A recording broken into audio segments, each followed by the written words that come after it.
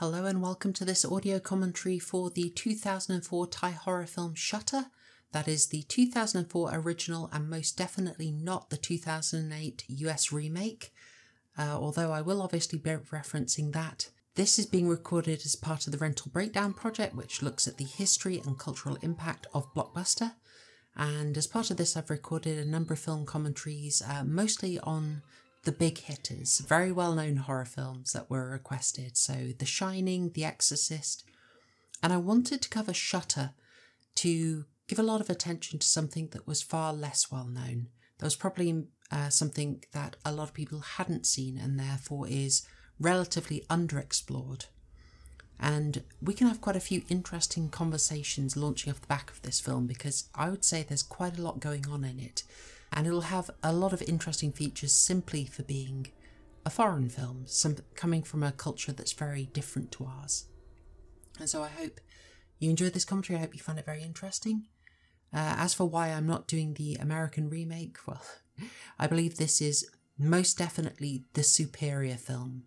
We have got a very long credit sequence here, so I've got a little bit of time to set the scene here. This is most definitely the superior version of Shutter.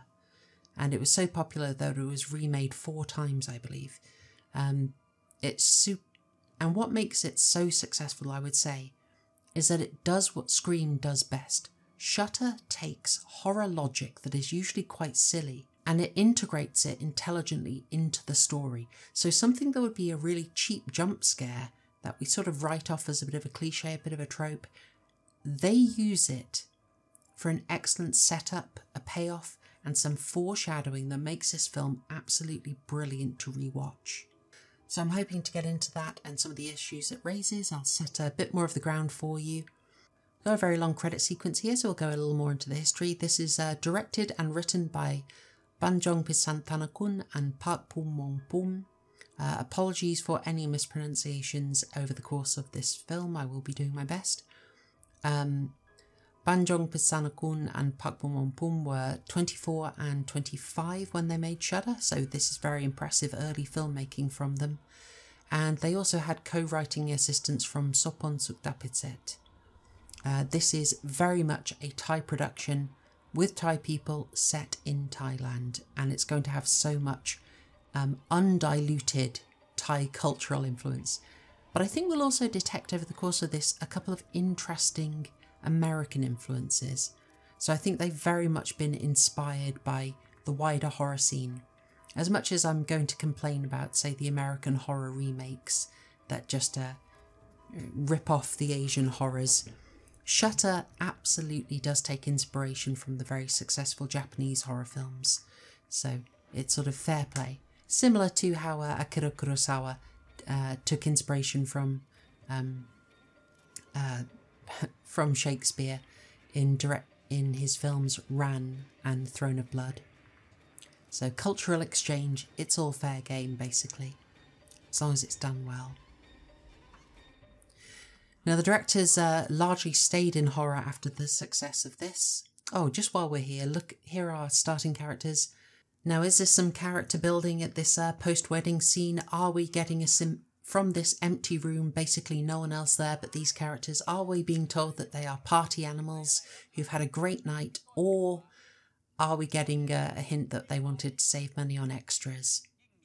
Well, I'll leave it to you to decide. I'll leave it to you. However, I'll point out that this film was made on a budget of $125,000 adjusted for American dollars there, and it took in 2.584 million. This is that classic story of a horror movie being made cheap and being incredibly profitable. And so you can sort of understand why the directors stayed in horror, understandably, you know. This was number 1 in the Thai box office. Was popular enough to get 4 remakes. The US version kept the title, whereas it's been remade in Telugu, Tamil, and Hindi under various titles like Click and Shutter. Very successful.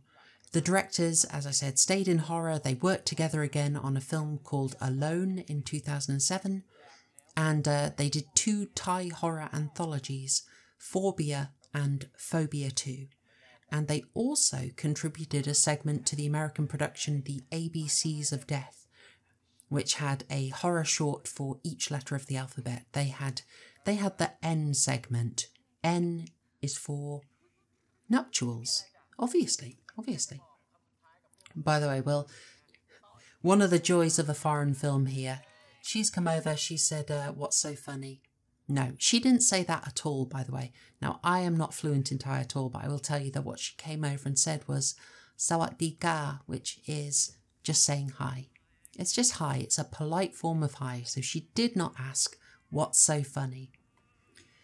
This is one of my pet bugbears, when you can read the subtitles and you see they're inaccurate. It always bugs me. Okay. Now we're looking there at Ananda Everingham playing Tun. He is half Lao, half Australian. He was born in Thailand.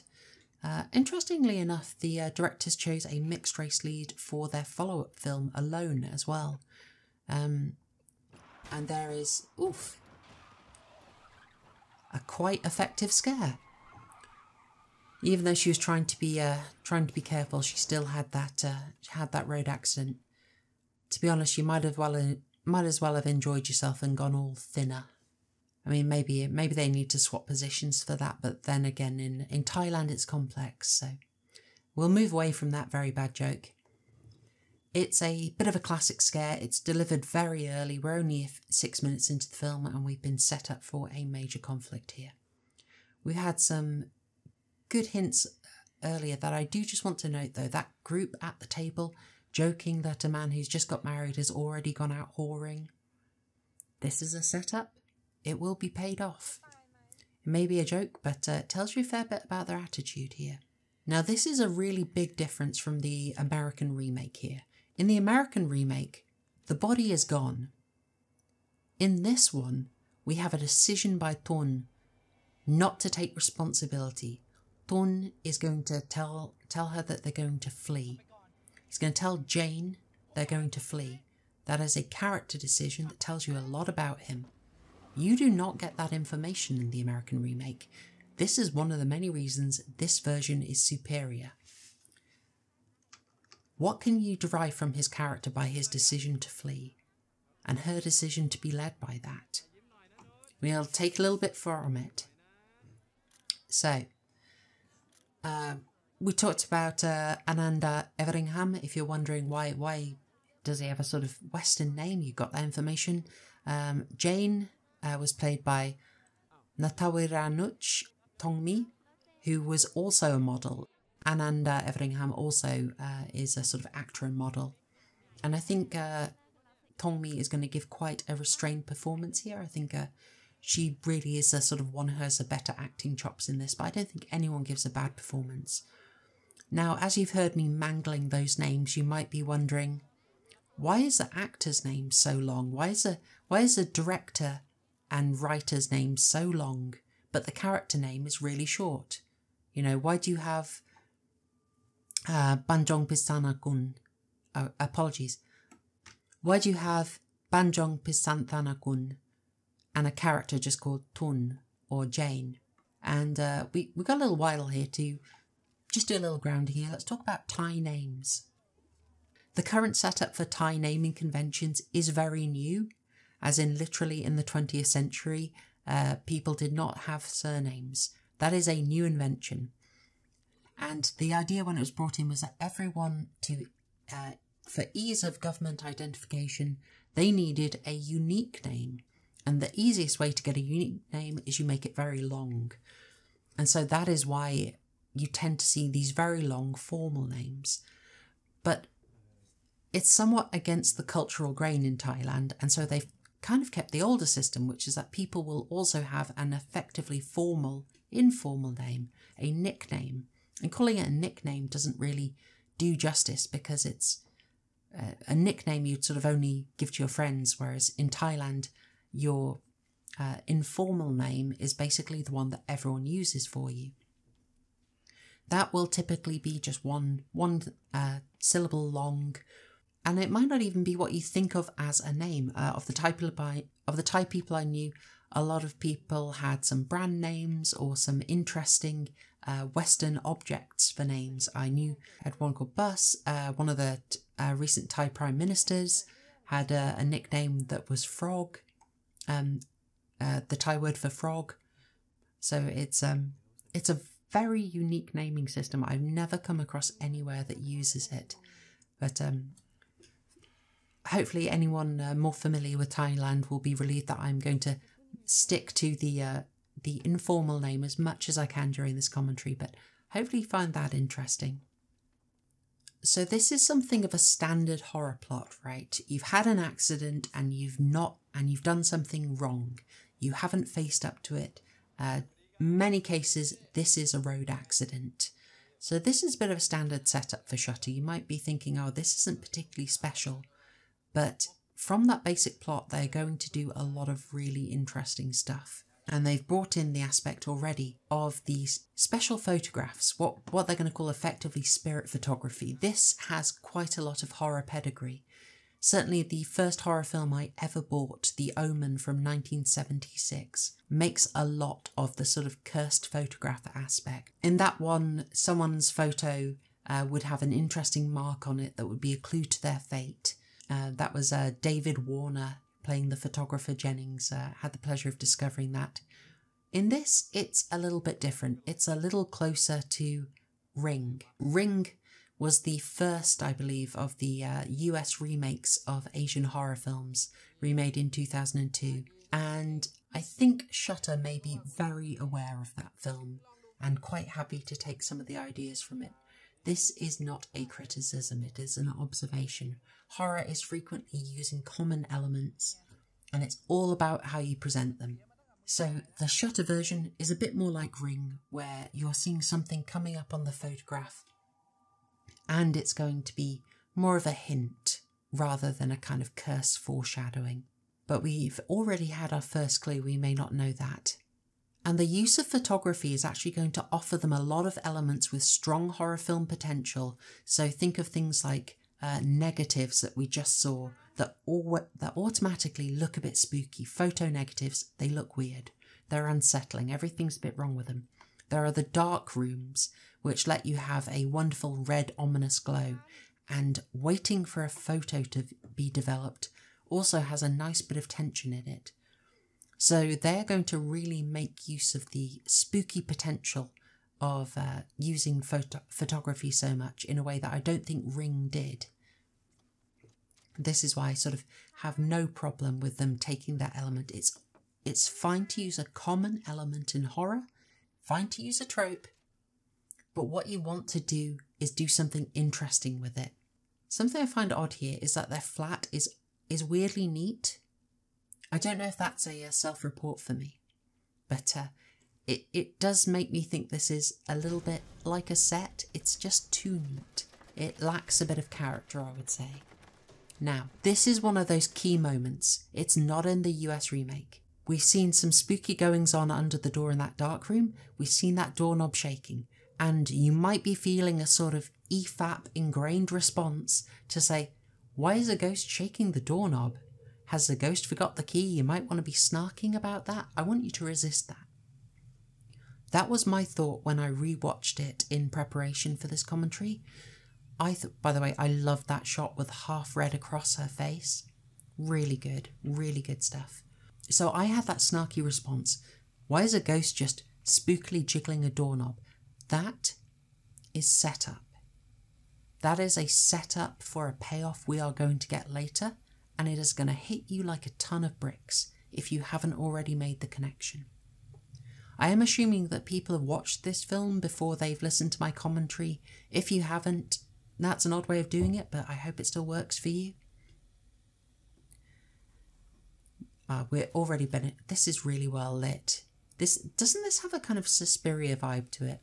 I don't think that's deliberate, but that lovely red lighting contrasted with the blue, catching people at angles, so half is blue, half is red. That is classic Suspiria lighting. I absolutely love it. And this odd scare is... Okay, we are going to get another bit of cribbing here.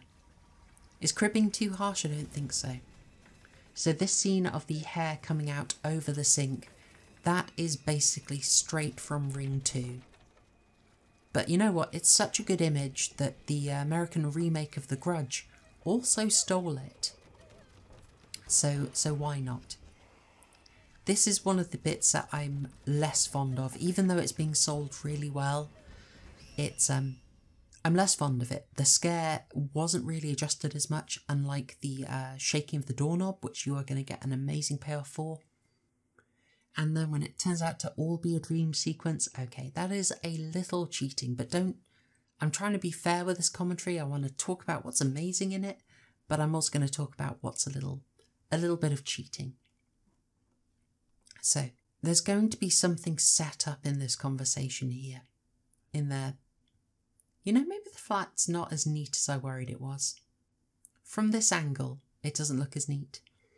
You're going to see that whereas she is really affected by that incident and also by the accident where they hit the woman on the road, you're going to see that she wants to investigate, she wants to press forward, and Tun wants to shut it down.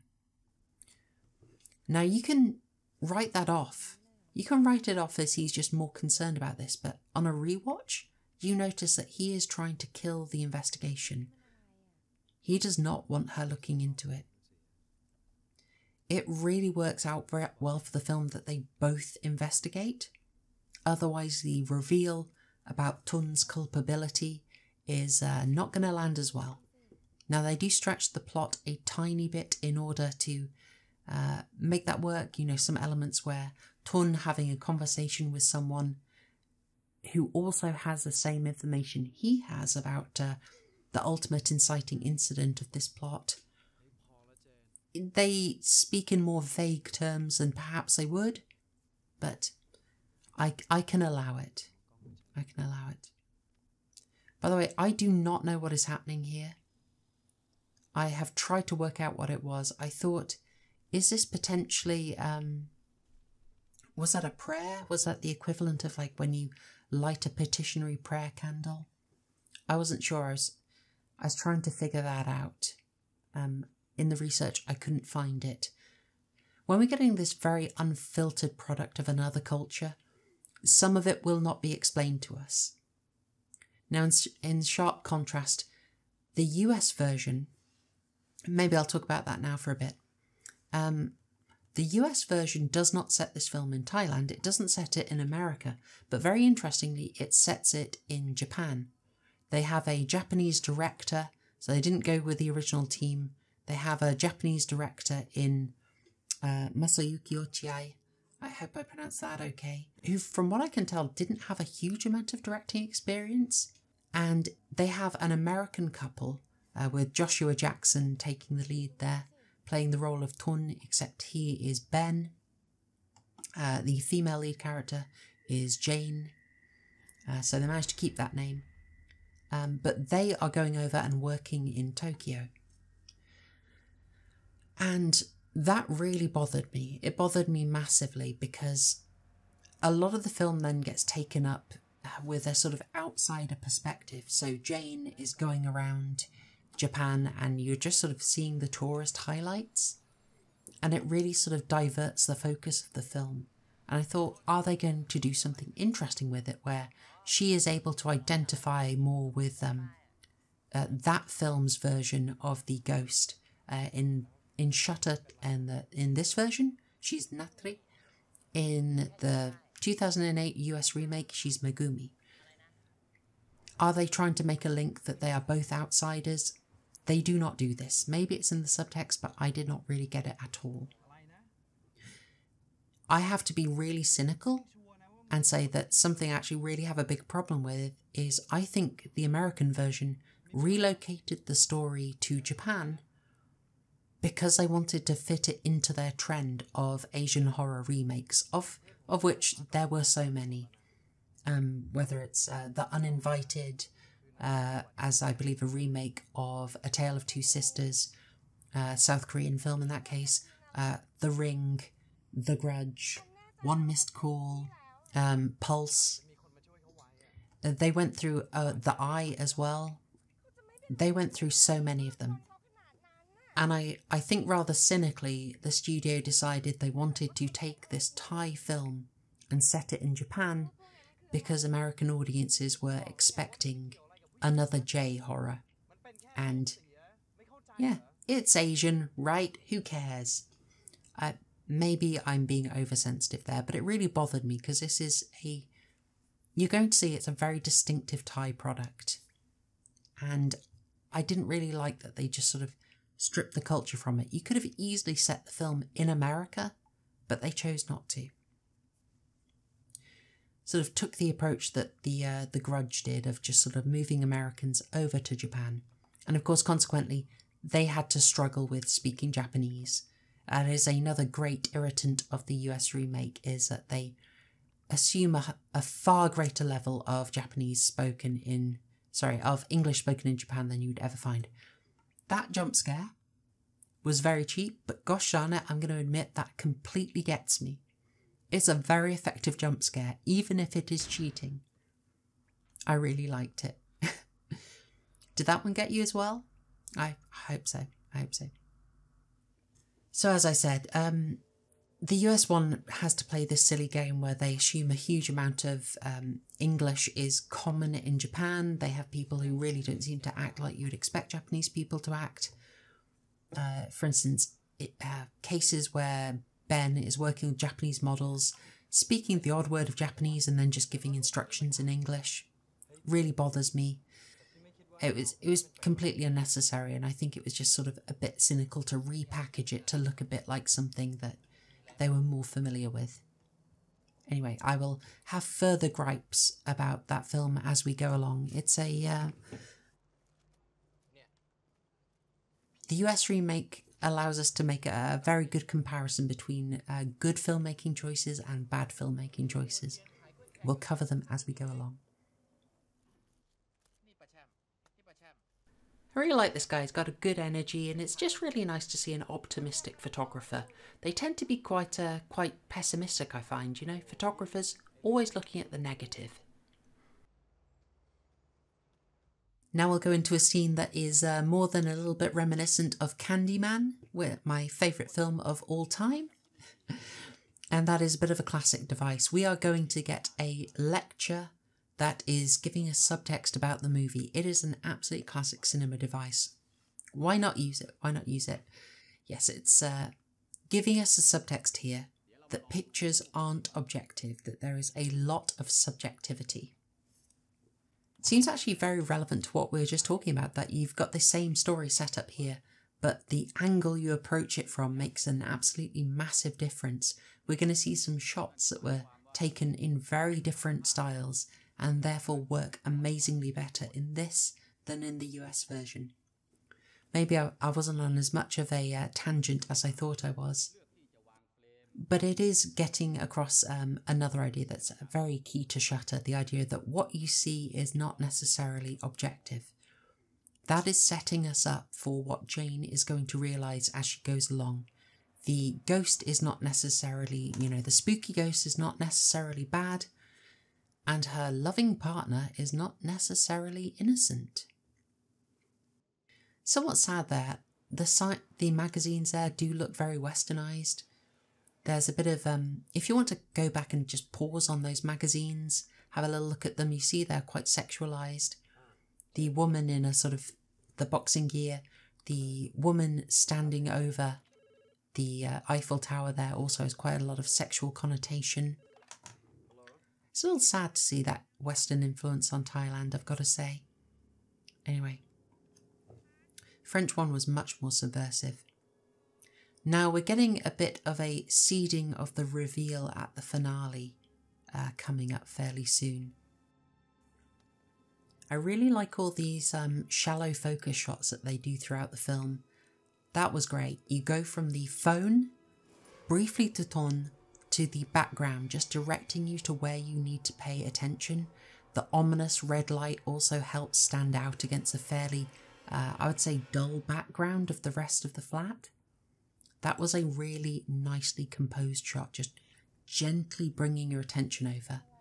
I'm really seeing the Suspiria influence there. Now I'm starting to wonder if it was deliberate. We've also got another wonderful setup shot here. Just that extra effort that the directors have taken there to show you the shot in the wing mirror just makes it a little more interesting. I really appreciate that in them. So there is a bit of an early setup. The American one kept that as well. And it'll be used in a montage later. But that was torn just sort of paying attention to the neck. Something you don't necessarily focus on, but it's a lovely setup. As I said, something this film is going to do absolutely amazingly is a setup and payoff. Now, this will be a little bit cheeky here. Interesting bit. We're gonna talk a bit about spirit photography in this. They're going to tell you about it. They have an interesting take on it. It seems it's not an uncommon belief that the soul can be captured in a photo. As I said, it's been used in horror movies a fair few times. It's got a long pedigree. Whether the idea that a camera can capture a photo of your soul and get spirits in it to specifically trying to capture spirits in photography, it's got a long pedigree. Certainly the Victorians are very, very interested in it. There's also a bit of a theme I get here in this. It's modernity sort of sullying things with technology, taking the mystery out, because while that does have a long history, just seeing someone do it with Photoshop just kind of kills things a bit, kills the romance of spirit photography. It's a little, I don't know, maybe I'm over-reading on that one, but I do sort of see it in there. There's quite a cynicism in that aspect of the film. But it gets a bit more interesting here because this chap, yes, he acknowledges that he has to sort of produce photos to keep up with demand, maybe make more sensational photos that match what people are expecting. But he's not saying that he doesn't believe. I think that makes him quite interesting. He really does only get the scene, but I think he's quite fascinating as a kind of haggard, no, haggard's too strong. He's a slightly worn down journalist. He's worn out by the job. But he does have a belief. I know. Can you believe, folks? Can you believe that a journo would be deceptive? No. Shocking stuff, shocking stuff. Sort of getting across the idea that the truth, the real thing is maybe a little less sensational than you might expect. But it does happen.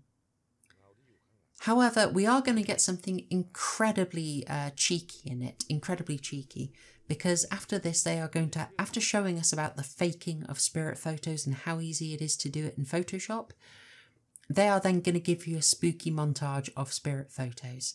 That, for me, I find, it shows a lot of chutzpah, basically. Also, in terms of efficiency, the US shutter took 41 minutes to get to this section. And it also changed the definition a little bit. Whereas this is talking about a spirit with a sense of longing. Someone dies and they're feeling a longing, and that's what prevents them moving on, let's say. The American one has, I think, a more westernized idea of basically any extreme passion, any extreme feeling could cause the spirit to stay and not pass on. This is, I don't know, it feels a bit more culturally specific. That's what I like. This is that montage that I told you about that was a bit of chutzpah. Now, while they're going through that, I know what you're all waiting for. I know what you've been dying for me to talk to you about. Something that, you know, the question that's been on your lips ever since I started this commentary. You have been wondering, hey, what's a Thai film rating system? What's the cinema culture like? Was this rated R? Was this rated NC-17 in Thailand? How do they rate their movies? I'm so glad you asked. I will tell you now. Now, interestingly, prior to 2007, Thailand didn't actually have, as far as I can tell, a film rating system that had certificates the way we did now. They seemed to operate like the UK did right in the beginnings of the BBFC, where everything basically had to be assessed by a panel with representative, moral, upstanding figures who would assume as a basis that everything had to be suitable basically for everyone. And so films might be acknowledged and displayed as more suitable for adults, but all of them met a basic moral standard. However, in 2007, late 2007, they passed a law, which was the Film and Video Act of 2007. And so from 2008, Thailand adopted a system of 7 certificates, and that is controlled by Thailand's Ministry of the Interior. So Thailand has, starting with P for educational, they have a G for general audience, they then have a 13, suitable for viewers aged 13 and over, a 15, an 18, a 20, which is a bit more German to have that category, and they also lastly have a banned. So, films that are not allowed to screen publicly in Thailand. They tend to be generally harsher on sex and nudity than violence in their films. So if you've seen other Thai films, maybe you saw Ong Bak when that went around, you note that it can show quite a lot of skull crunching, but nudity, not so much. Much more restrained in that. So if you're wondering, what does Shutter get? It comes out with a 13. 13 plus. In the UK, it got a 15 certificate, I think quite understandably. There's going to be some very nasty stuff in this, some very challenging material in the realm of sexual violence. And in the US, it got an R rating. Another really cool fact about the Thai cinemas that I've experienced firsthand is that before every screening, they play the Thai national anthem with the royal family displayed on the screen, and it is tradition to stand up and watch. A bit confusing for me the first time, but you know, you get onto it. And I thought that was absolutely awesome. Every screening, people stand up for the Thai national anthem. Brilliant. That's played into fairly sarcastically in Peter Jackson's Brain Dead, unfortunately, where they play the old national anthem screening of our Queen Elizabeth II, before the film. A little sarcastic and snarky about it, but if you want to see how it looked in New Zealand, you can look at Peter Jackson's Brain Dead. Now, getting back to the more relevant aspect, we are getting a bit of a classic scare here. Now, this scare sequence here, it's hinging on a bit of a classic setup that the spirits mess with the lights. In a horror movie, yes, the lights are always going to be janky. It's quite restrained. You really get only the tiniest flicker to notice something. It's quite unnerving. And they're really taking advantage of the wonderful sound of the camera. With it charging up, it really is quite alarming. It made me think of the ending of Silence of the Lambs with that charging up. You may also be reminded of Saw, which came out in 2003 and had a lengthy sequence of Lee Whannell's character going around his dark flat, using the flash of his camera to light the way. Very much like this scene. And given that that came out a year before Shutter, I can't help but wonder maybe they saw that. The American version of this, by the way, took the sequence, buried it much later on in the film. Did a fairly decent job of it though, if I may. We are now going to get another wonderful bit of foreshadowing. Something that you just notice, hey, that's a bit odd. But it's going to pass by. It'll be wonderful at the end. For now, it's just a little bit of an oddity that you're just not really sure how it fits into the picture, but you'll get it. Given that we saw flashes of Natri's ghost so quickly there, it did make me think about how the release on video and especially on DVD has affected horror, because you used to be able to do very quick subliminal things and really just assume that people were not going to be able to check up on them. You couldn't freeze frame and examine every single frame of a film. And so your effects could be a lot more forgiving. Whereas now, you really do have to be aware of that. William Friedkin obviously had a lot of fun with subliminals in The Exorcist, adding in quick shots of the demon Pazuzu. And when he came to the director's cut, he seemed to have really gone into that, and he added a bunch more in that I don't think were ever in the theatrical version. They stand out a fair bit more now, but from what I can gather, they are therefore much shorter than the original subliminals. That spooky photo sound effect also made me think of Rear Window now we're at it, but we'll move on from that, we'll move on. So as I was saying, that scene where he's getting weighed and the scale is producing something that should be impossible, telling him he weighs a heck of a lot more than he does, is a lovely bit of symbolism as well. The idea of carrying an extra weight, carrying an extra burden, as he is doing. We have a spooky payoff for it, but we also have this really cool symbolic payoff that I really like. If this sounds a bit obvious, forgive me, but I really enjoy these little bits that are put into this film, because what they do is make the rewatch so much better. You just pick up on it so much. And it's something like Ton imagining her calling him a lying bastard. It's going to be referenced again later. I'll try and catch it, but I think the exact same insult is used. But it's obviously his projection as well, which should start to clue you in. You maybe don't pick up on it the first time. Is it just about that he didn't report the body being hit to the police and he's running away and pretending it's okay? But on the rewatch you understand that actually no, that lying bastard, that's about something else. And how about this for symbolism? What's on the TV? Bit of a classic motif here. Something on the TV that's maybe unrelated, not in the least. He's watching footage of a mantis where the male has mated, but then the female eats the head. I mean, you should have seen this film already. You should not need me to spell out the symbolism here. But it's not just dropping that in. We will see a mantis again later, reinforcing that symbolism. This is something that the film is doing so well now. I did wonder, with it being shown, with the mantis scene being shown so close to the hospital scene, is it laying it on a bit too heavy?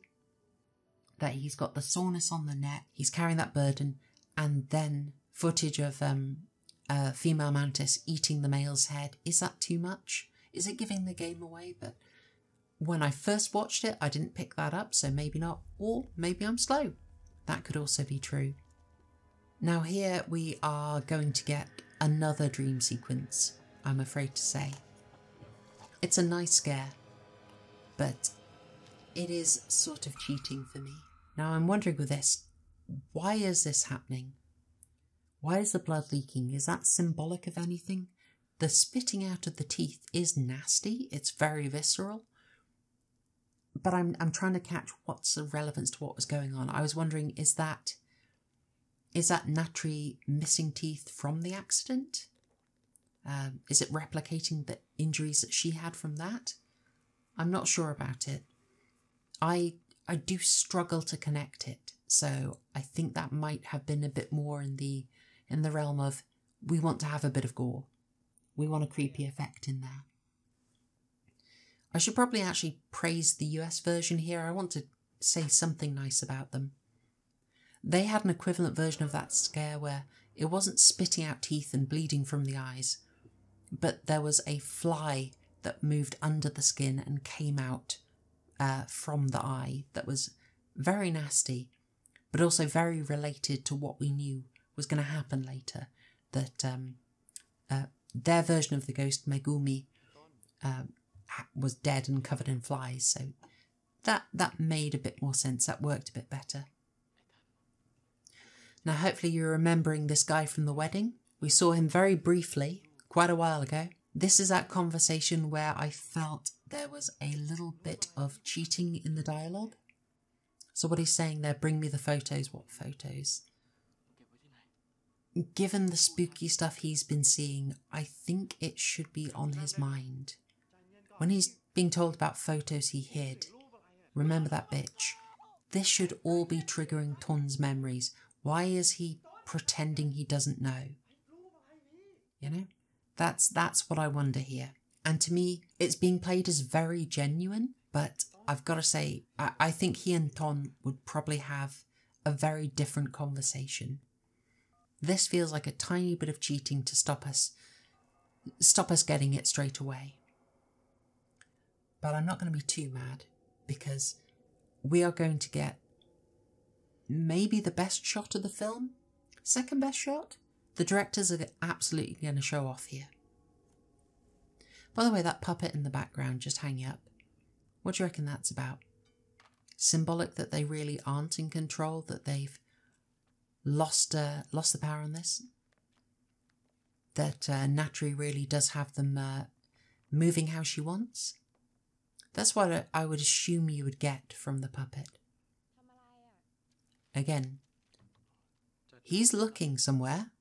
We don't know what's going on. From that conversation, though, we can assume he does know what the photos being referred to were. And there is a neck pain again, all that foreshadowing. It's not too much. I mean, when I point it out, it sounds like it's being laid on really thick. I don't think you necessarily get it on the first viewing.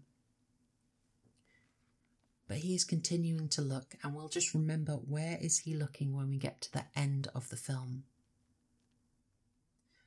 A little bit of serendipity there. Okay. Now this is setting us up, giving us a clue. Very much like Ring, as I said. In that one you had a tape with little clues in it, and once you saw them, once you could identify a place, obviously I'm afraid I can only remember Naomi Watts as being in it. Apologies. Obviously the Japanese original is fantastic too. Once they identified a location, they went to track it down to try and make sense of it. So the same device is happening here.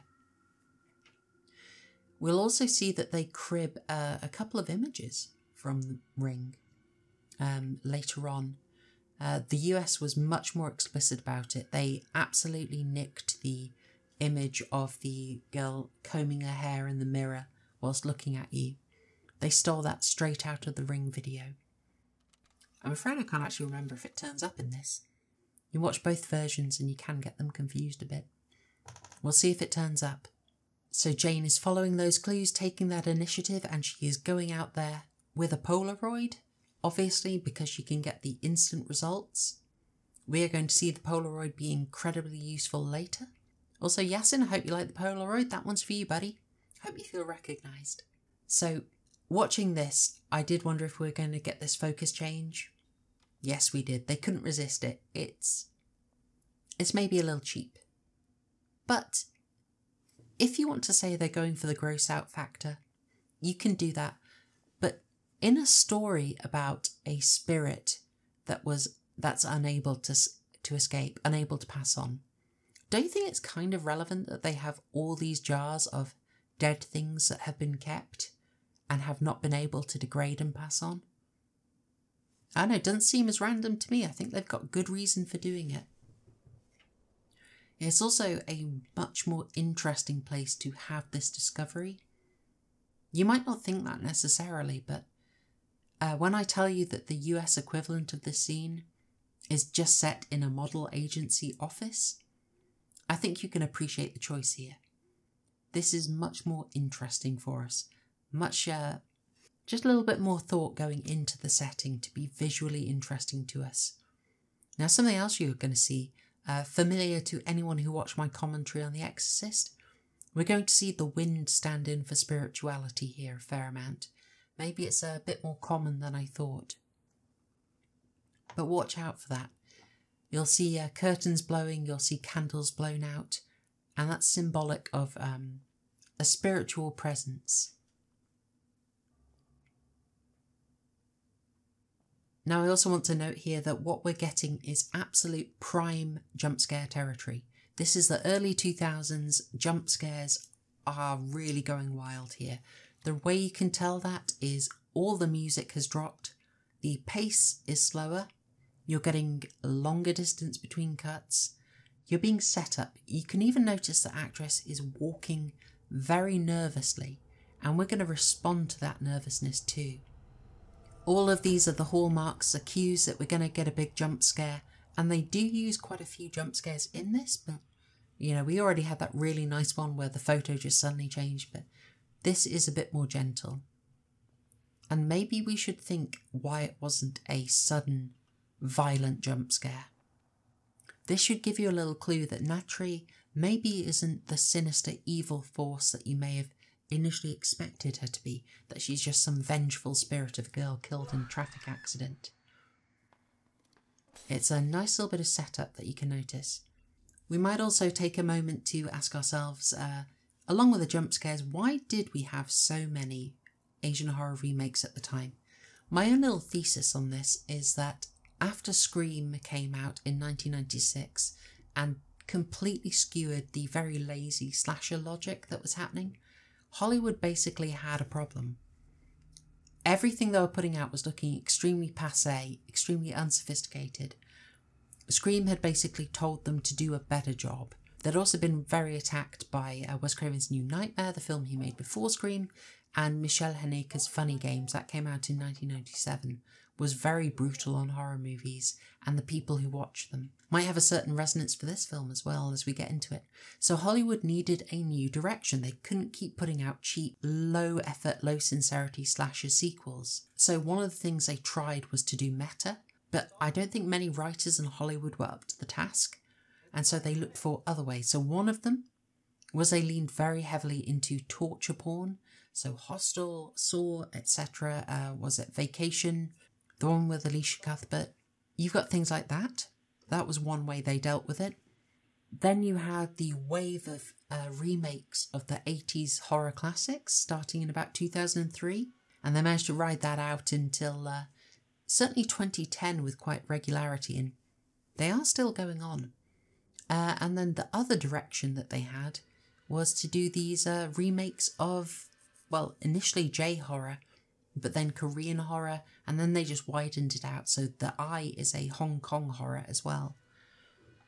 So they were trying that direction, and that lasted them for quite a while. Until, I suppose what they settled on was I guess, once again, a slightly more blasé, slightly more, comedy horror aspect. Things like The Blackening, things like Bodies, Bodies, Bodies, or XXX. And the more serious realm of what you might call post-horror, although that's kind of a disputed term. David Church has an interesting, if very academically biased book on that. The kind of thing that A24 was putting out. By the way, I don't know if you feel old yet, but you may have noticed that the photo that Jane found was from 1995. Yeah, feels old, man. If that wasn't bad enough, look at the VHSs they've got there. That is weird for me. Now this is from 2004. VHS stopped being produced commercially, I believe in 2006. I think the last one that got a mainstream printing was A History of Violence. Now this is an absolutely amazing shot. Just incredible. Incredible. An unbroken take. Perfectly smooth. I'm not even sure how they did that. I would assume that Ton jumping off was kind of shot on a mat and then superimposed over, and then they only started moving afterwards. That's how I take it. But the fact that you get that unbroken shot running towards the balcony and peering over, it carries you along with it. You have that sense of momentum. It's more emotional, and it just lands. It lands wonderfully. I mean, maybe saying it lands wonderfully is a bit harsh to do when someone jumps off a balcony, but that's the phrasing that comes to my mind. Here is the wife we met earlier, about whom, the joke that she was already being cheated on. Wonder if that's going to come in later. As I say, absolutely brilliant shot. Now in the US version of Shutter, for comparison, made just 4 years later with a much bigger budget, they did that shot very differently. They had all the usual cuts, so he goes off, you get a reaction cut to Ben's face, then you get a cut down, you don't follow him over the balcony. It was done in a much more standard way, a much less imaginative way, and when you have the comparison with what they managed to do here on a much smaller budget, it really helps you appreciate so much more. By the way, a little bit of a double meaning there, and it's all your gang's fault. Okay, so let's talk about this bit. Ton is just getting told that all his other friends from the beginning have killed themselves. They've all jumped off buildings. We're going to get that specific detail here. We just see Ton go over, and we're going to be told that the other two also kill themselves by jumping off buildings. This, again, is setup and payoff. And we also only see the one, by the way.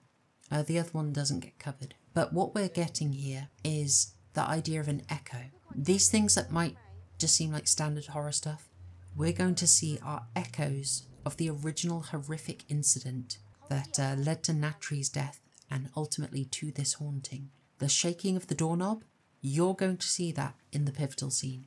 And you're going to find out that Natri also killed herself by jumping off a building. And so, all the ones responsible for her death, they are going to face the same fate. In the American one, do you think they did that? Absolutely no.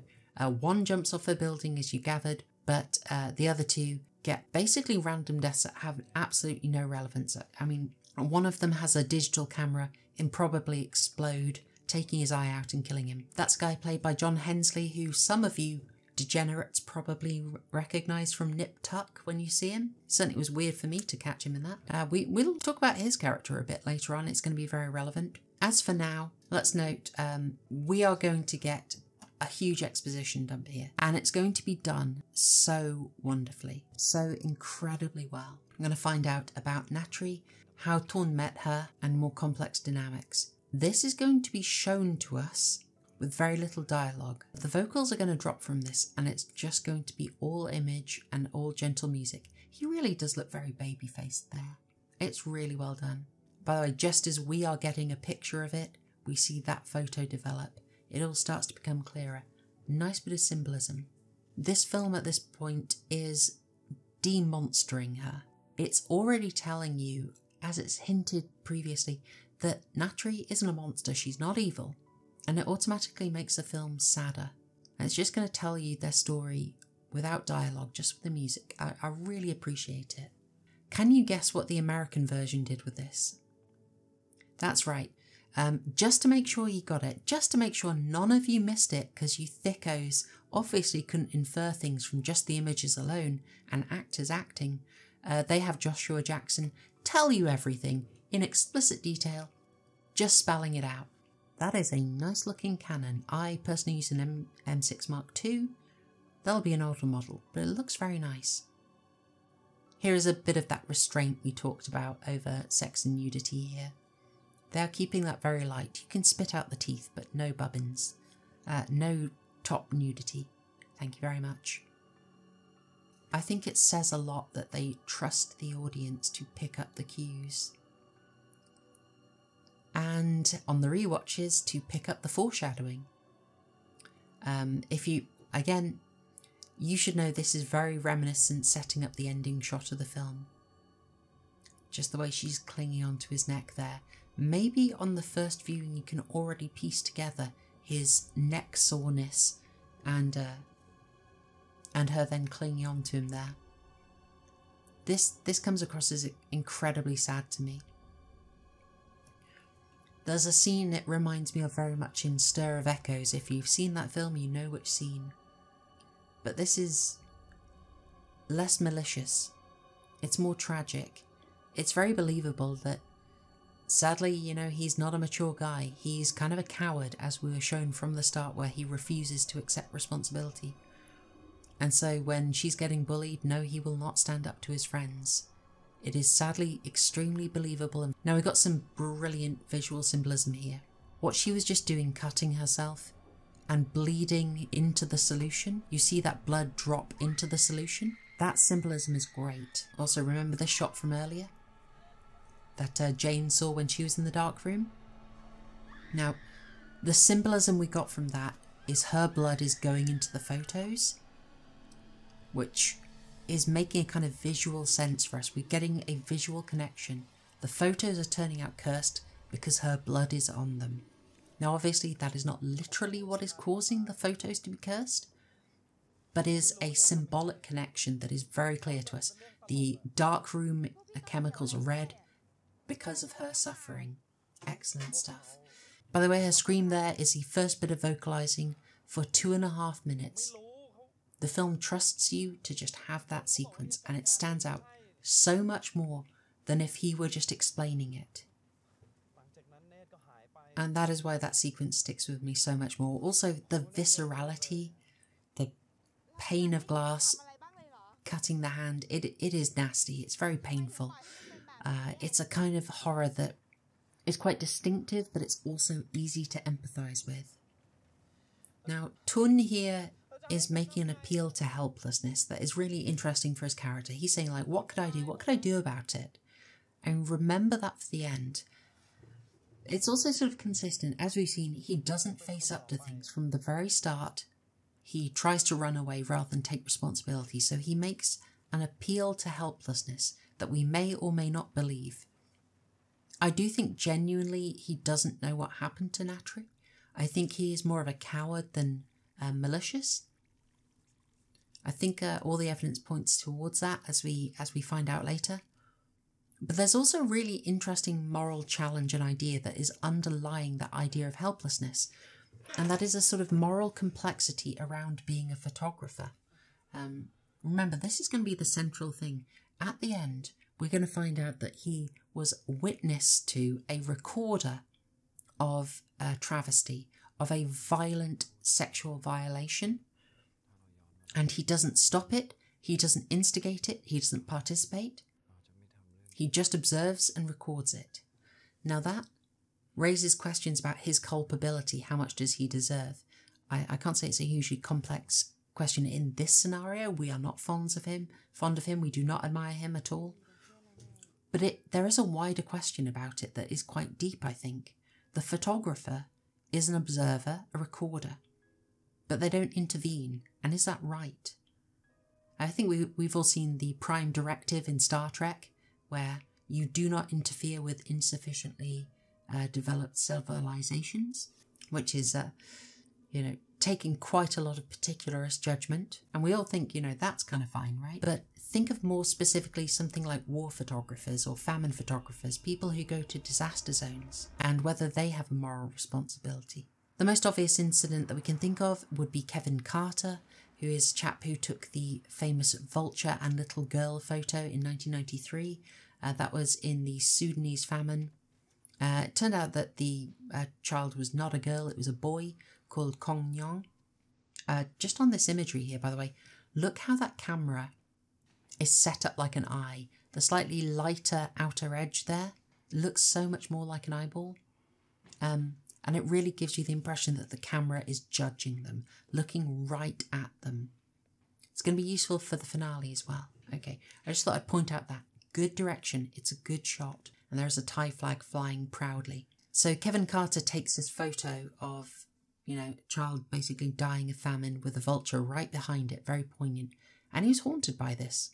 He couldn't intervene, and he took his own life the next year at the age of 33. Absolutely tragic. There is an obvious moral question you can ask about refusing to intervene, although I would just state that the idea of having to intervene, of having to act, is not necessarily right. It is complex, as the outcomes and unintended tragic consequences of, say, decades of foreign aid, which have funded warlords and kind of, in some cases, exacerbated famines, has proved.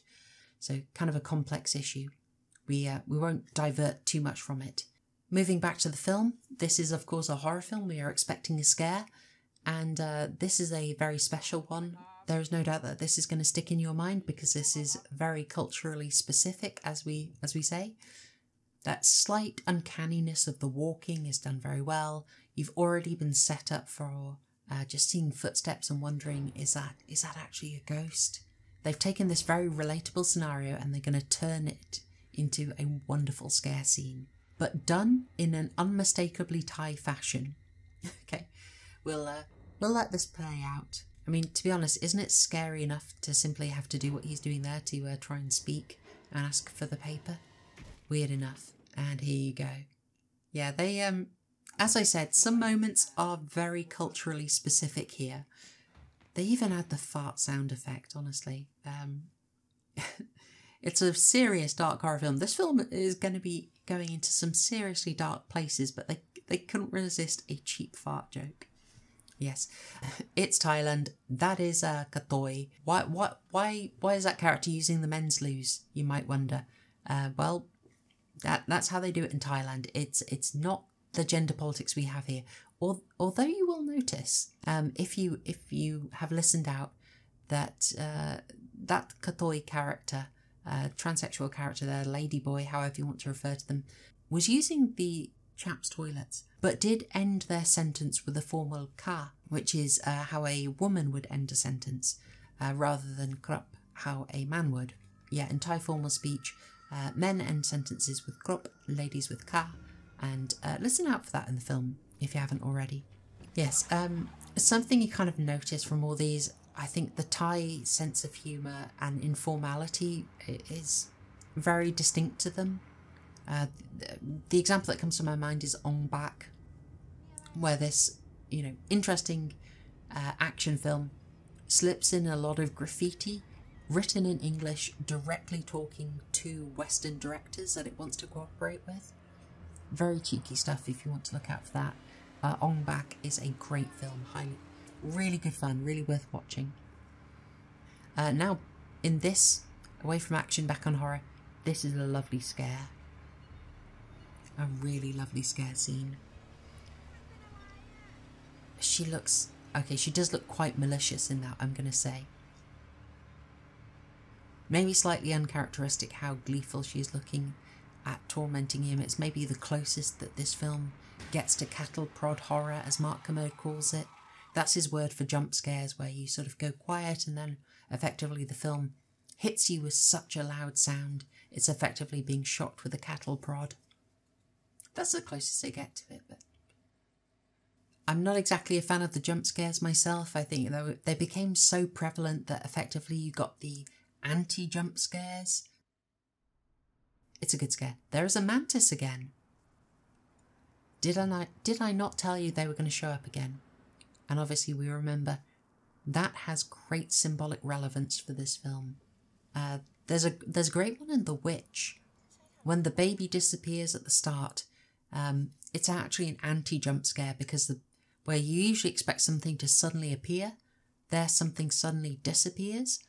And then if you watch something like the Conjuring series, something they really focus on in that is messing with the rhythm of the scares. So they'll have the setup, you expect the jump scare, it doesn't pay off. And then you expect the next one and that doesn't pay off, and then they hit you on a downbeat. So they really have they have basically seen that it's so well... they've basically seen that the jump scare is so well known that they can really just mess with the assumed rhythms and have it still work. Which kind of tells you that the jump scares were absolutely overdone.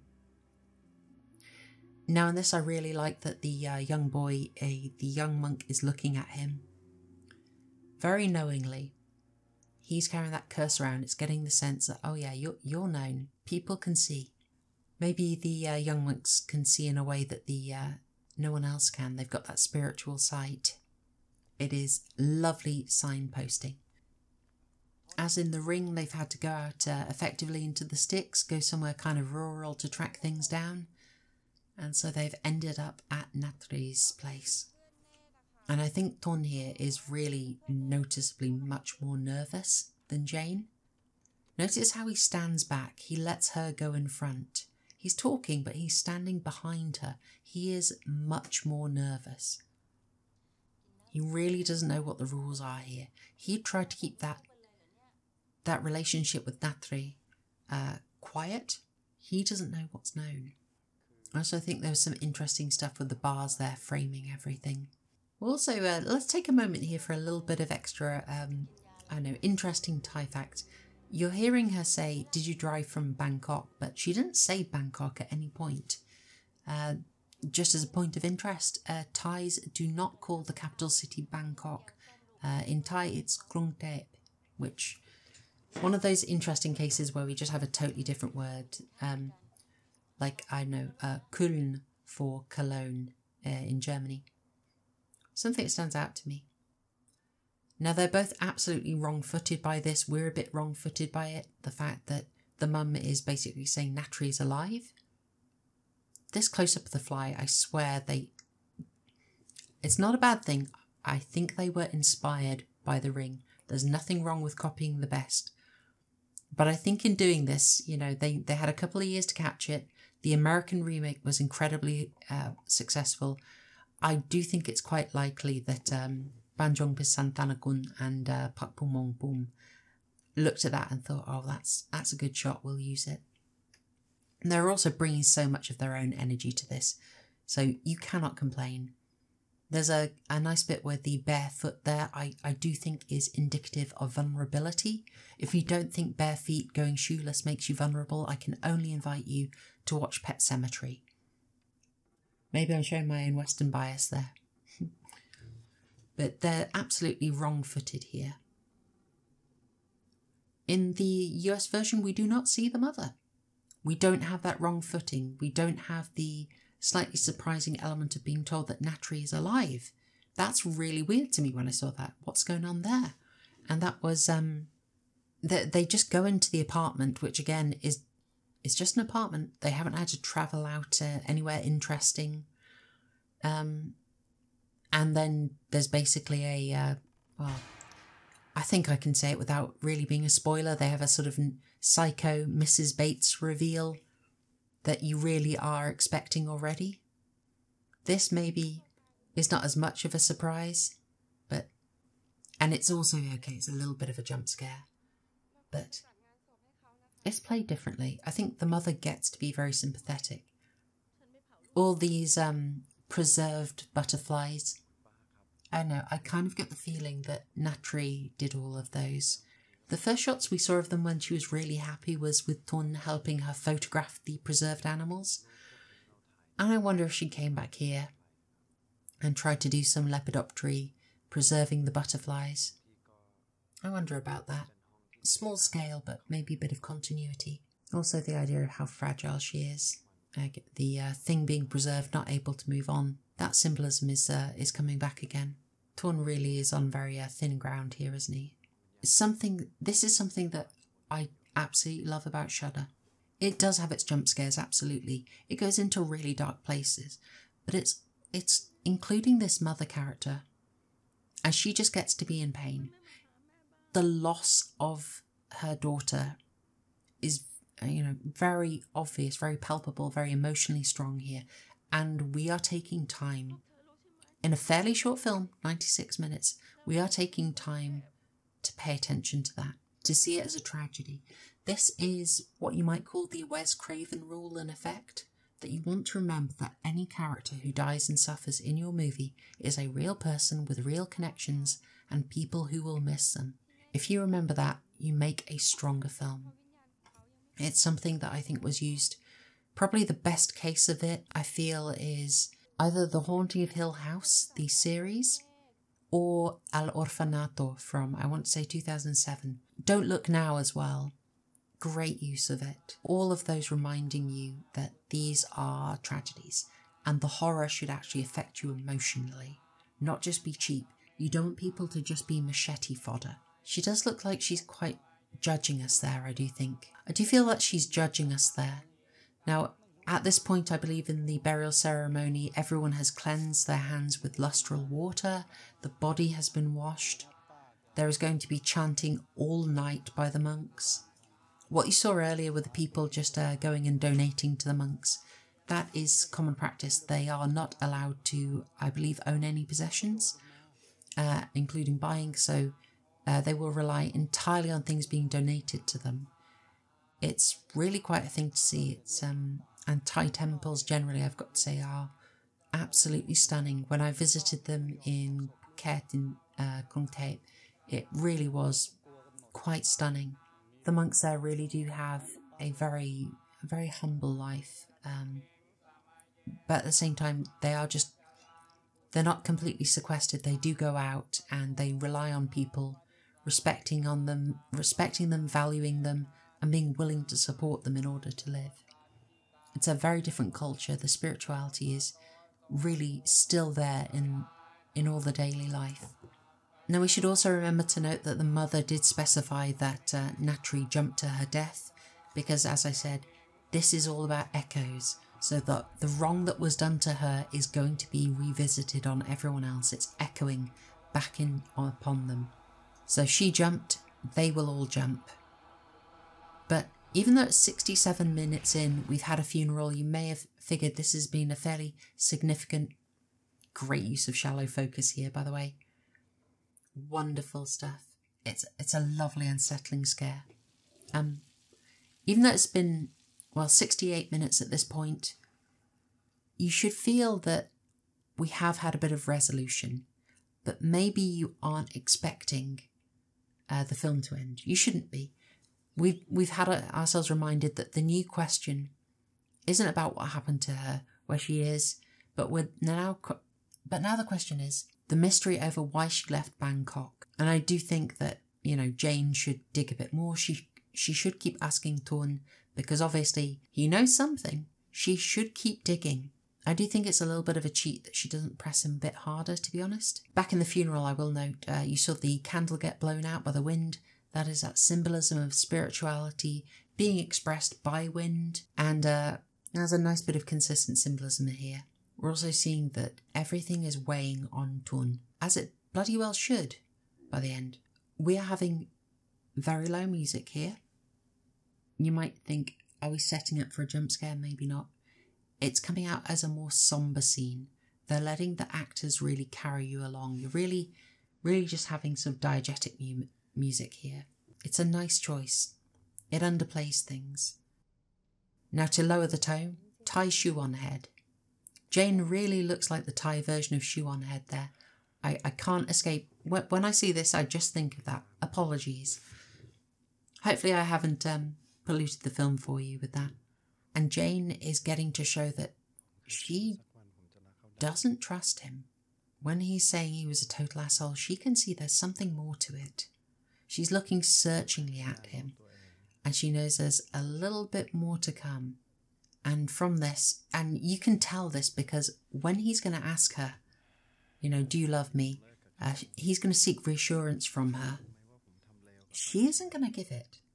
Now they should be thinking, okay, the funeral has happened, the body has been cremated. Now that that has happened, Natria should be at rest. Really, that should work. But I suppose kind of like the end of Ring, you might feel there's a little bit more time left in the film. You might also realise there's a mystery left to be solved here, so here we go. We probably aren't ready for it to be resolved. We probably know there's a fair bit more to go.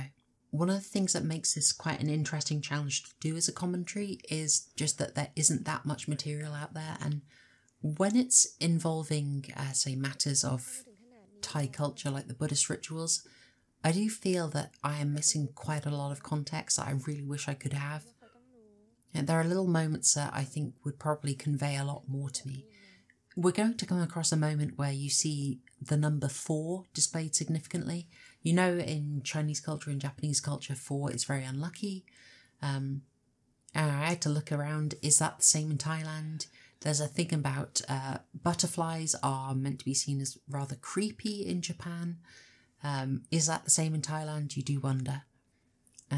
It's one of the, as much as I enjoy this film, I do sort of struggle knowing that I'm probably missing out a lot of cultural context here, and you know, we do our best. So if you think maybe I've sort of overdone it on adding cultural depth into this, please do forgive me, but I'm sure there's so much more in there that I wish we could understand. So you just saw there, he did reach out for reassurance. She didn't give it. She is suspicious. She's not endlessly supportive. And there is the wind again. Just as in the funeral, there is the wind again. That should be cluing you in. We're going to get a bit of a spirit sequence here. The US version, by the way, they did a version of this scene and they really dragged it out. There's basically one sequence with Natri coming in and getting into the bed. The US, it's almost like they decided, we want these scares, we don't know which one to go for, we'll try about 3 different versions of them. They make their version of Natri, Megumi, kind of sexually voracious, and she kind of forces a kiss onto the protagonist Ben with a rotten tongue. It's a very grim effect. He ends up vomiting. It's, I don't know, it just feels less subtle. It makes it a bit harder to feel sorry for their version of the ghost here. Natri, I don't think, ever falls into that trap. It's not as confused in the messaging. But we'll talk about some of that confusion in the messaging later when we get the really big reveal. Because there's quite a bit of hypocrisy in the American version. By the way, why is he sleeping in jeans? I do have to wonder. Odd little detail there. Why are you sleeping in the jeans? The sound is totally dropped here, of course. Are you ready for another jump scare? Are you aware of the rhythm of this? We've had the build-up. We haven't had the big payoff. When's the scare coming? You must be ready for it. We've gone for a close-up on his face. A very tight frame. A POV. Where is it? Yes. You probably saw that coming, okay? I know. Remember, these are filmmakers who are 24, 25. It's their first full-length film. They've done a couple of shorts. And they will be honing their craft. You know, they did a a whole bunch of horror films, as I said. They later moved into romances, by the way. Interestingly enough, they did a couple of romances in, I want to say, 2013 and 2016. The last one was, what's it called? Hello Stranger and One Day in 2016, which I think itself may be an adaptation of a Western story. There is that shot of 4, which is meant to be a bit of a disaster. So, in Chinese and Japanese, it's similar to the word for death, shi. So, it's avoided for that reason. I wonder if the focus on that means it's the same in Thailand. If you remember the Silent Hill game, the first one, it's going to the 4th floor in the hospital is what transports you into the dark realm. We're getting set up for a really good sequence here. The fact, I think it is meant to be that 4 is a creepy sign. Oh, that is quite a nasty scare. He's transposing his guilt directly onto Jane. Oh, wonderful stuff. Just want to note that running through the corridor there, that is hugely inspired by The Grudge. The bit where Natri's in the corridor, following him down it, just straight out of Ju-on. You'll see that as you go on. In fact, even the American remake used it, if I recall.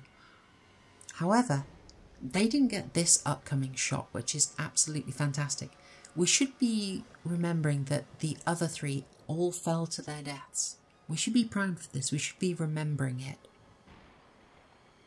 Now, Tun isn't going to get that fate yet, but we are going to get this absolutely brilliant shot looking down from overhead. I think it's absolutely stunning. I love it.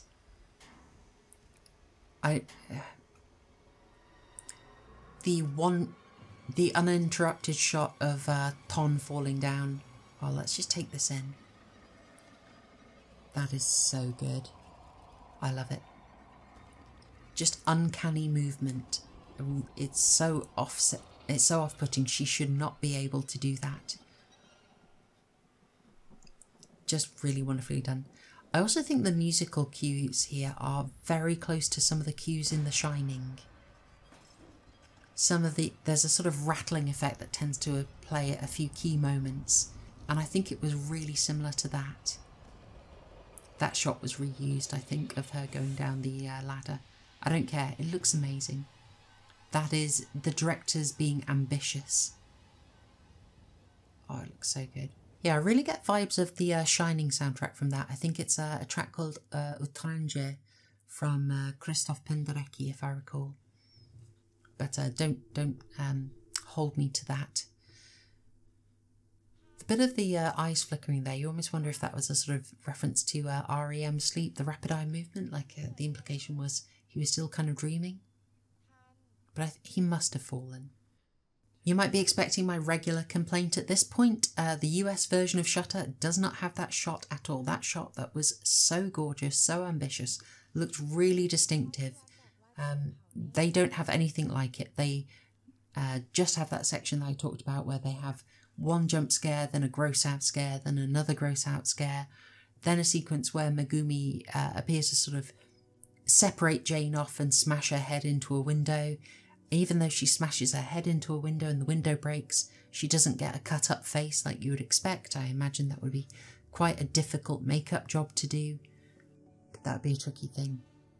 They don't do that. It's a total cop-out. It falls for easy gross-out effects, and I get the vibe that they just didn't know which one to go with. So they went with all of them. Of course, I saw the unrated cut of that, so possibly the regular version, which is about 8 minutes shorter, only limited it to one of those. Here we go. So, I may have messed up a little bit there. The reason they were saying in bed that everything would be okay today is because the monks had to do the chanting overnight. And it's actually today that the cremation happens. Apologies if I messed that up a bit. Over the course of doing these commentaries, your mind is racing, I've got to say. It's quite the challenge to keep going. Just taking the moment again. This is unfiltered Thai culture and it's lovely to see it. You don't have an American in there giving you a loud, dumbed down exposition over what's happening. Now they do have the cremation there because Japan has similar Buddhist traditions, and it shows you inside the coffin, a kind of unpleasant effect, but I thought it looked okay. There's no harm in it. Again, moving up, the idea of the wind, of the smoke moving along, should give you the idea of the spiritual. So, nicely done. And again, leaning on visuals without exposition. It's really appreciated. At 79 minutes in, you might be starting to think that now we're all paid up, we're all good. We've cremated the body, we've had a really big payoff scare sequence that feels like a finale, and now it's okay. You could genuinely watch this and think, okay, we're done. This is a resolution, right? It's all solved. You watch a few more films and you get a sense just from the editing and the rhythm, okay, there's a bit more to go. In this case, we got about a quarter of an hour of extra footage here. And we might start to remember, okay, there's something else. By the way, she's wearing a cross there. I did wonder, is she Christian? There is not a huge Christian presence in Thailand. I think it might be a bit more of a fashion statement, as it so often is in the West generally. But I did just wonder. So everything should be resolved. They have gone on holiday. We're set up for a spooky scare. Classic. Yes, as I said, the Thai sense of humour is very unique. I don't know, Chinese films, they'll happily tell you how fat you are to your face, so maybe it's not all that unique. You're also noticing in the background all the royal portraits there. As hopefully you got from me discussing cinema culture where everyone stands for the national anthem, the monarchy in Thailand is very well respected, or certainly King Bhumibol. I'm afraid I'll mangle the name if I attempt it, but the king who died, I think it would be about 10 years ago now, had a very long reign, was very well respected. This extra sting of the scare, it's really hard to pull off in a horror film, I think, just from the rhythm, the fact that it hasn't ended, you haven't gone to credits, you're expecting something more. Think of Final Destination, think of Drag Me to Hell. It's hard for it to creep up on you as much because the film's simply not ending yet, kind of gives it away. Although we should remember, we still haven't found out what happened to make her leave Bangkok. So we've still got this to go. If you remember, this is being taken when the camera was looking at them in a shot, accusedly. We saw the shutter just open, and it's like Natra just did this herself. But they found such a great way to present the information, making a sort of do-it-yourself zoetrope here, a sort of impromptu stop motion. The uncanny movement again sticks in your head so much more. It's a great way to show it. It's a wonderful presentation here, wonderful stuff. Anyway, so here is our payoff. Now, I'll note that in the US version of Shutter, you don't have the slight sort of implication that Natra let this all just come out. In the US one, you think for a second that the photos are hidden behind a large-scale framed photo of Jane. That would have been a bit silly, wouldn't it? You got to remember, Ben, Pun, they aren't fans of this. They try to hide it. But in the US one, it's hidden in a storage room, in a suitcase. It seems to me a little, I don't know, little weaker that they found it that way. Now we're going to find out what made her leave Bangkok. It's going to be horrible. It's going to be genuinely horrible in this. It's going to be hard to take. Singar maybe not super happy to have their brand associated with a rape scene. In the US version, it was an Apple MacBook Pro. They had this, they were showing the photos of the upcoming rape right above the Apple logo. I personally, I'd have tried to get that out of the film if I were Apple, but there you go. There is the doorknob rattling. If you're wondering why is that there, in the beginning in the jump scare, no, it is not cheap. It is a foreshadowing. It is an echo. It is a setup and a payoff. This really is quite hard to watch. You notice, like, this is something horror still takes very seriously. They don't have to show much here for it to be absolutely horrific. Switching to a dark room here helps make it more sinister. Generally, sexual violence in horror is treated incredibly harshly, with obviously good reason. And because the taboo has stayed there, it's kind of, it helps it still land. When you have sexual violence in horror, it really does work very well. I'm thinking of The Hills Have Eyes in particular, and thinking of Irreversible. We've seen decapitations, disembowelings, tongues being ripped out. We're very used to when someone's body ends up popping up in the last reel somewhere, eyes gouged out, fingers cut off, teeth knocked out. Well, you know where I'm quoting that from. We're used to that now. Sexual violence hasn't been cheapened. I think animal violence hasn't been cheapened, and it still remains incredibly hard-hitting. So I find that scene really hard to take. It's delivered very well. It doesn't show anything exploitative. It's just extremely painful. Now, there's an interesting thing with what's happening here. What he's asked to do, he doesn't take part, he just takes a photo. And I think in the cultural mores of Thailand, the idea is that there's probably a shame culture, that having the photo will be something that can keep her mouth shut, basically. Like, it just to show the photo will shame her, and that's why she'll keep quiet. It's something that sounds a bit alien to me, but I think that's what's going on there. In the US version, it's there as well, but it really doesn't translate. Even though it's happening in Japan, I just don't know. You'd think for the Americans it wouldn't translate. They wouldn't have that idea, because why would you say, please take incriminating evidence? But the US also makes an even worse blunder with that, because in their version, it's not students, it's advertising executives. And they have a section where the guy played by John Hensley, who dies with a camera exploding in his face, he dies taking photos of a model. And they're trying to make a sort of Me Too point about the casting couch, where this guy who, as he says, he's asked what his job is, and he says he reps models, which I thought was a nice sort of homophonic pun. You know, it's like he reps models, he rapes models. I thought that was a bit of cleverness in the US one, if it was intended. So he has brought a model in to take photos of her for his private collection, all to help her career. It's kind of a casting couch thing. And the trouble is, the film is expecting us to condemn it, just as we're meant to condemn the photos that are taken of Natra here and of Megumi later. But the trouble is, the film lets us enjoy this gorgeous model in lingerie who's having these manipulative photos taken of her.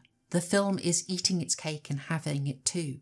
It's cheating. It's a hypocrisy that I think the film isn't aware of. Whereas Shutter here, the original Thai version, does not fall into that trap. It totally avoids it. Because of their choice not to use exposition over those scenes, I think you also have a little more ambiguity over Tun's role. Did he ask them to, you know, like, what did he say to sort of imply that they could have their way with her? You are left wondering, what did he say to them that made that happen? Did he say anything at all? Did he just kind of complain that she was being clingy? Or was he too ashamed to talk about the relationship? Is it just that they turn up drunk randomly and decide to harass her with no sort of no motivation, no prompt from him? It could play out that way. I think we don't really know. But either way, he turns up, he sees the injustice, he takes the photo. He doesn't stop it, he just witnesses and records it. And that is more than enough culpability for this film. You know, relevant to my criticisms of the film for sort of criticising the casting couch whilst also letting us revel in it. I did mention that Michelle Haneke's Funny Games takes that idea to a wider stance to criticise all of horror, where we're criticised for even seeking out this violence. It's an interesting one. I know where I stand on that one, but people might want to say that my stance is hypocritical. I don't know. Watch Funny Games and come to your own judgment. This frenzied search for where the ghost is, you know, Jane has stormed off.